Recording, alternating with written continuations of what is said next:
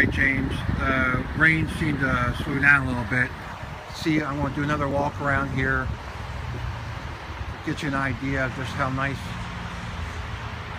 the exterior is.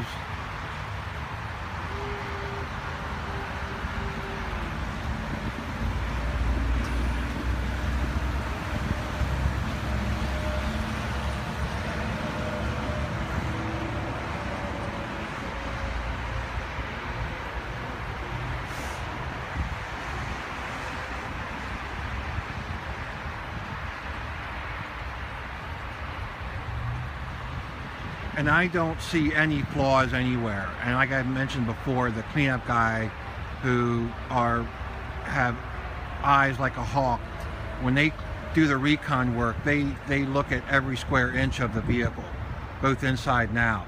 And he too was very impressed with the overall condition of the Tahoe.